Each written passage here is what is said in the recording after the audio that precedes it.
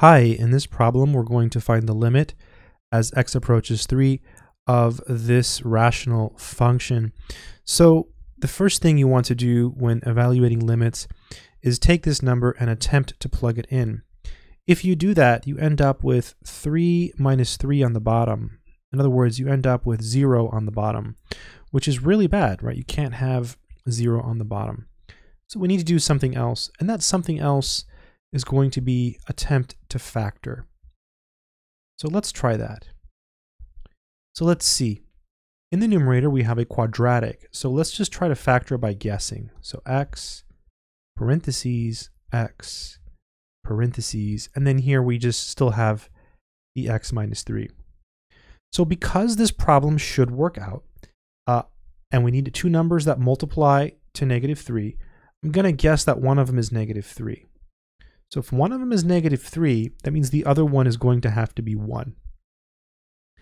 And now let's go ahead and check our work. So let's see. X times x is x squared. That part's pretty easy. And then negative 3 times 1 is negative 3. That part's pretty easy. What we really need to check is this middle term. So the middle term, the way to get it, it's always the inside and the outside. So the inside is negative 3x, and the outside, when multiplied, is x. If you add these, sure enough, you get negative 2x, right? Negative 3x plus x is negative 2x. So it totally works out. Boom, these go away. Let's write that limit sign one more time. X approaches 3.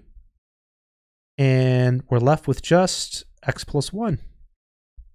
Really nice. And at this point, we can go ahead and just plug in the 3 for the x. When we do that, we always drop the limit sign. So this will be 3 plus 1.